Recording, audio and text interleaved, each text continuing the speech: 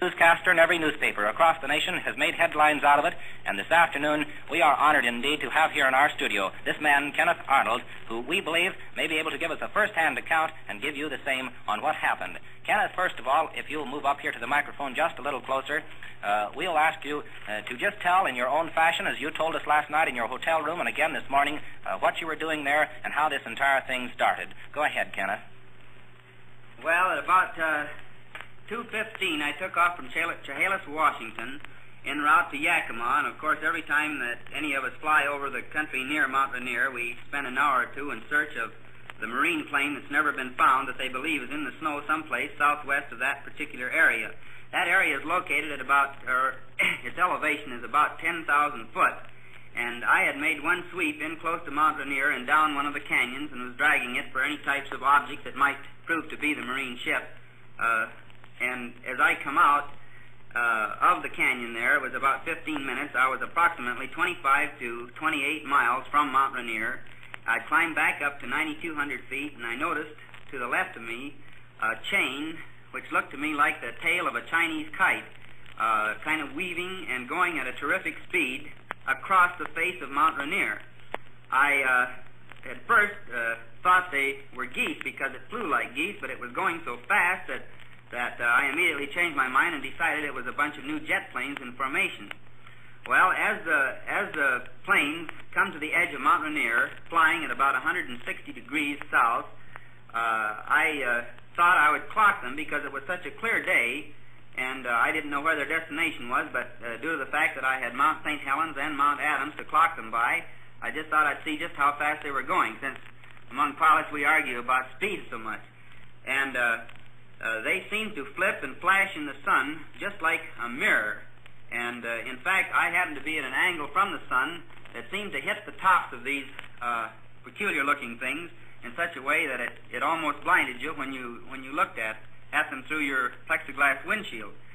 Well, it was about 1 minute to 3 when I started clocking them on my sweep second-hand clock, and as I kept looking at them, I kept looking for their tails. They didn't have any tails. I thought, well, maybe something's wrong with my eyes, and I turns the plane around and opens the window and looks out the window, and sure enough, I couldn't find any tails on them. And the whole observation of these particular ships didn't last more than about 2.5 minutes, and I could see them only plainly when they seemed to tip their wing or whatever it was, and the sun flashed on them. They looked something like a pie plate that was cut in half with a sort of a convex triangle in the rear. Now, I thought, well, that maybe they're jet planes with just the tails painted green or brown or something, and didn't think too much of it, but kept on watching them. They didn't fly in the conventional formation that's taught in our Army. They seemed to kind of weave in and out right above the mountaintops. And I would say that they even went down into the canyons in several instances, probably 100 feet. But I could see them against the snow, of course, on Mount Rainier, and against the snow on Mount Adams as they were flashing, and against a high ridge that happens to lay in between Mount Rainier and Mount Adams. But when I observed the tail end of the last one passing Mount Adams, and I was at an angle near Mount Rainier from it, but I looked at my watch, and it showed 1 minute and 42 seconds. Well, I still thought, well, that's pretty fast, and I didn't stop to think what the distance was between the two mountains. Well, I landed at Yakima, Washington, and Al Baxter was there to greet me and saw up here. And he told me, I guess I better change my brand. But he kind of gave me a mysterious sort of a look that maybe I had seen something he didn't know. And, well, I just kind of forgot it then till I got down at Pendleton, and I began looking at my map and taking measurements on it. And the best calculation I could figure out, now even in spite of error, would be around 1,200 miles an hour, because making the distance from Mount Rainier to Mount Adams in, we'll say, approximately 2 minutes, it's almost, it'd be around 25 miles per minute. Now, allowing for error, we can give them 3 minutes or 4 minutes to make it, and they're still going more than 800 miles an hour, and to my knowledge, there isn't anything that I read about outside of some of the German rockets that would go that fast. These were flying in more or less a level, constant altitude. They weren't going up and they weren't going down. They were just simply flying straight and level, and I laughed when I told the fellows that filmed. I said, they sure must have had a tailwind. But it didn't seem to help me much. But to the best of my knowledge and the best of my description, that is what I actually saw, and like I told the Associated Press, I'd be glad to confirm it with my hands on a Bible, because I did see it, and whether it has anything to do with our Army or our intelligence, or whether it has to do with some foreign country, I don't know.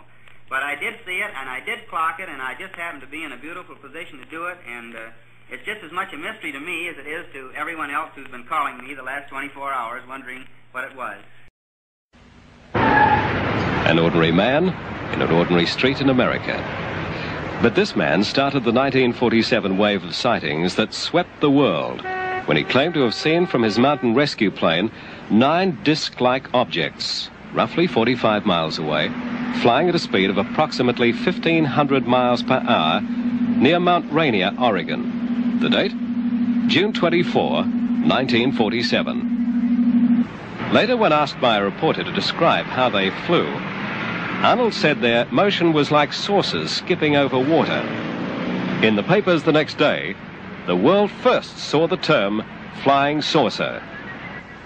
On June 24, 1977, 30 years to the day after he first sighted them, Ken Arnold consented to speak to us. He had refused to make any public statements for the last 5 years. It's easy to see that after 30 years, he's still angry at the disbelief. All right, here we've seen something, I've seen something, hundreds of pilots have seen something in the skies. We have dutifully reported these things. And we have to have 15 million witnesses before anybody's going to look into the problem seriously? Why, this is utterly fantastic. This is more fantastic than flying saucers or people from Venus or anything, as far as I'm concerned. The greatest surprise was when Arnold reported his sighting to the nearest U.S. military airbase. He found on the wall of the commander's office this classified gun sight photograph, which bore a remarkable resemblance to what Arnold claimed he had just seen, and Shaver had discussed 3 years before.